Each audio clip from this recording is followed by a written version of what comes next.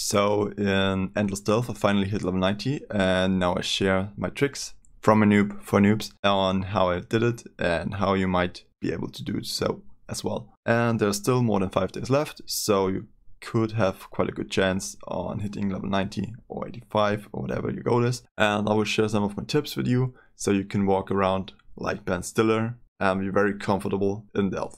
And before you actually start going down in Delve, there are 2 things that are very recommendable. First, go to PoE Racing and check the Endless Delve, Solo Self-Found or Solo Self-Found Hardcore, whichever applies to you. Then you check the builds. It's unlikely you will go for Demi this late into the league. You basically check the proven builds, which are in the top, and then you can take these builds and modify them a bit. You will also need a new filter. There are some presets. You go to filterblade.xyz, then on presets, then you can search and type in Delve, hit enter.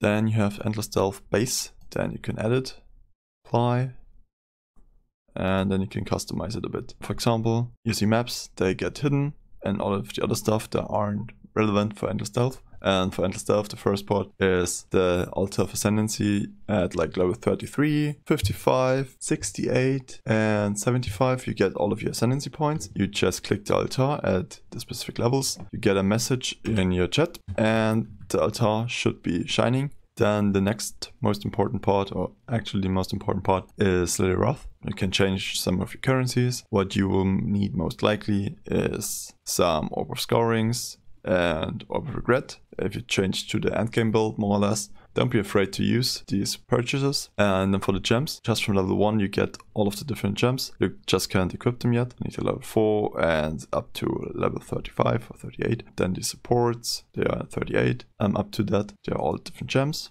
that are available besides awakening gems. One of the best defenses I could recommend is buying some molten shells and making them into wall molten shells. It has quite a high chance you get a few walls during the leveling process. The latest you should get them at the outposts because they drop a lot of currency, and there are also some currency nodes like these, contains currency, and they show up very early on, like the first few levels already. If you want, like at level 12, you could get some wall orbs. And then you just take the wall orbs and hit the wall shell, ideally. 1, 2, 3, rip. And then the 4th, we actually hit it. This gives you huge defenses if you have some armor. So the next thing I recommend is Determination at like level 24. That boosts your defenses quite a bit. For the start, probably Steel Gun is the best part for me. If the Molten Shell triggers, I get like 4k guard with like 11k armor without flasks up. Then when you already have your wall orbs, you can corrupt some of the starting uniques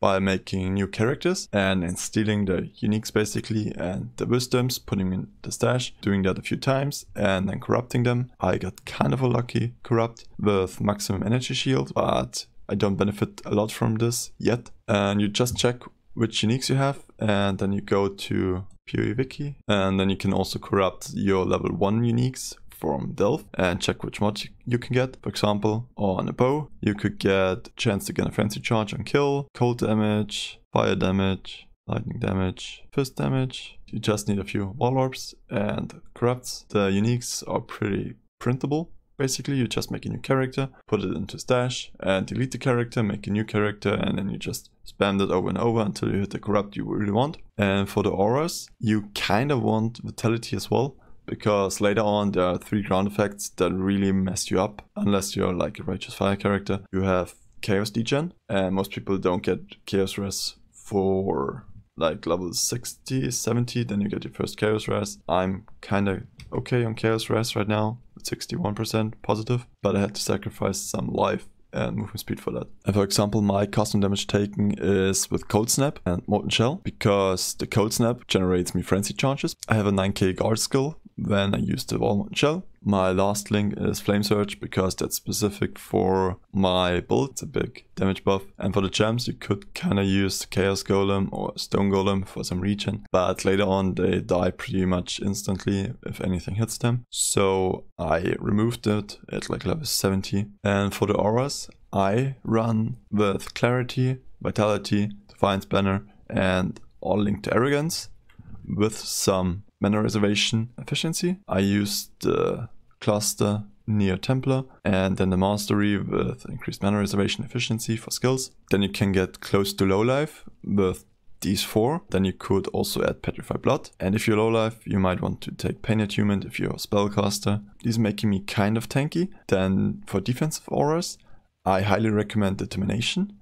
And for the start, Purity of Elements instead of a damage aura, because you are immune to elemental ailments until you have better flask setups. Then I would use these 2 if you want to stay defensive, but your all rest is quite good, as well as you are immune to most of the ailments. And you really want to defense, then you could also add Grace. But I was lacking damage, so I add some damage auras. This is basically my setup for the defenses. Should help you quite a lot. And for Delve, you often get stuck between a lot of mobs, so it's very recommendable to get some phasing. For example, you can get a Quartz Flask really early on the middle. You see a chance to suppress spell damage as well as phasing, and that lets you pass through all of the mobs. Another thing you can get is Withering Step at level 10. And then you can put it like on a left click, and then you're phasing quite a bit until you attack, and it takes up a movement skill. And once you're at level 34, you can equip Phase Run. But in my opinion, the Withering Step is actually way better. The Phase Run also removes all of your frenzy charges, so that's kind of a downside. If you're lucky to find some Searching Eye Jewels, then you can roll phasing on them. And I was super lucky on hitting the phasing kind of quickly with like 40 ults, also getting a life roll on it. Then later on I did it like this, I was super happy about it, so I swapped to this. For the most part, use Withering Step. And for the amount of flasks that you could expect at like level 90, I picked up all of them. And I have them here on my character, as well as here. These are all the utility flasks and have way more life and mana flasks. These are all of the resist flasks. I got 1 aquamarine, but it's not that good anyway. I got 4 diamond flasks, or 3. I also got 6 quicksilver flasks, and these are all of my defensive flasks. I got 1 sulfur flask, which is kind of good with the consecrated ground. These are the flasks that I use occasionally, but I kind of want to stick with the life flask for now. It's very recommendable to have an enduring mana flask, as well as a granite. Generally, my gear overview, I was super lucky with the 6 link. I just picked up all of the 6 sockets and I thought, okay, this one could maybe work. And I spent 3 fusings on it and was lucky. You kinda can survive with 4 link. I had it for the most part, I had it like level 80, I got my 6 link. Nothing much about the gear, just going over it really quickly. That's what I equipped now. Then for all of the uniques that I found, these are just like the cheap uniques that are very common. Then the rest of the cheap uniques, and then the actually rare uniques. I got an Alpha's Hole, Greed's Embrace, Primordial Chain, Obscurantis, Cosprey's Wall. Rimsorrow is not rare, but it's very useful. Then what actually was rare was Soul Rest, Death's Hand, but it's not that useful. But this one is like build enabling. Then here are all of the boots that were kind of decent with movement speed, and I picked up most of the boots. These are my 10% boots. These have 0%, but they have a movement speed enchant, 15%, 20%, and 25%. This is like endgame, only got a few good boots. Then 30% boots, 30% boots. And these were my boots for the most time because they actually had life and some res. And then I swapped to some big beefy boots with strength and life and some chaos res. They are like peak defenses. And then I forgot the 30% movement speed basically and feel super slow. Then I got 2 synthesis bases, just armor and chance to avoid being shocked. Very bad ones. I had a fossil with the corrupt on it, but I wasn't sure if it corrupts the item completely or it just adds a corrupt modifier in the explicits and not the implicits. I done messed up, bricked some good boots, item level 83. I got a beefy astral plate helmet with over 100 life, and the cluster jewels. I watched Kobe play also brands, and he was farming so many jewelry nodes, and I did too, but I was super unlucky. First of all, you kind of don't expect to get any cluster jewels if you want to go to end stuff, and secondly, if you expect some, then the chance to get the one that you actually need is super slim. I would need like 2 brand clusters. I got crit chance, flask, effect duration. Then I got a 12 passive one for melee damage. Then got kind of a beefy amulet. I got a crackling lance with level 21 from a node. I got few clusters, some jewels with life, an iolite ring, item level 82, which is kind of rare. Then a few influence bases, but nothing really outstanding. What was outstanding though is a Chaos Cluster with 8 passives and this small cluster with Energy Shield, Flat Energy Shield, 2 Strength and 25% increased effect per node, which is kinda strong. If I went to Energy Shield route, then I got an Academic. And then for the Delve specific nodes, I got an Astral Plate with +1 number to Spectres and 40 plus res and life. Then I got another +1 Spectre node with some life and nothing else basically.